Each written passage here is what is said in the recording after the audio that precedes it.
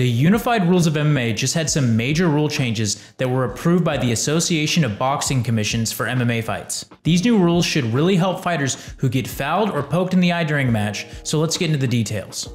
The new rules for cut men. The first big change is that cut men can now treat cuts caused by fouls or accidental headbutts during the round. Before, fighters had to make it to the end of the round before their cut men could come in and help stop the bleeding. This disadvantaged the fighter who got cut by a foul. Now, the ref can call a timeout and the cut man can come in and work on stopping the cut right away. This gives the fouled fighter a better chance of being able to continue fighting. It's a simple yet very impactful change to help fighters who are fouled. We have all seen a fighter lose a fight by stoppage after they were illegally struck by a headbutt or another illegal strike and not given the chance to recover. This should do a lot in rectifying some of these issues. The second change is around how eye pokes are handled. In the past, when a fighter got poked in the eye, the doctor would come in right away and shine a light, asking if they could see. Often the fighter couldn't clearly see yet, and the fight would get called off prematurely. Under the new rules, the fighter gets up to 5 minutes to recover. They can be given a cold compress for their eye while the doctor waits for between 60 and 90 seconds. Only after this recovery time will the doctor be allowed to come in and check their vision. This allows the fighter's eye more time to bounce back after making the call on whether they can continue or not. The third and final rule change is a bit of a controversial one. This rule change clarifies the discretion in which referees have to stand up stalling fighters.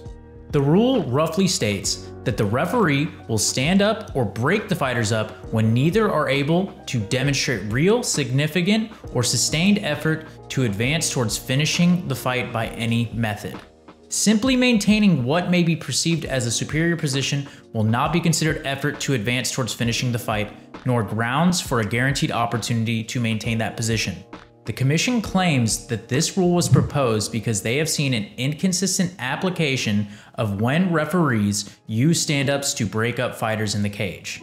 Their second reason is that fighters are using positional dominance to coast to victory, or as they say it, passivity in the pursuit of victory, to simply maintain a position without any significant attempt to finish the fight. But they do not define what a significant attempt to finish a fight is here. In their opinion, if a fighter advances to a dominant position but does not make a significant attempt to finish the fight, they are in essence trying to win by avoiding losing. They feel that a fighter that is not making a significant attempt to finish the fight is not fulfilling the terms of their agreement with the promoter and their obligation to the fans who pay to watch a competition.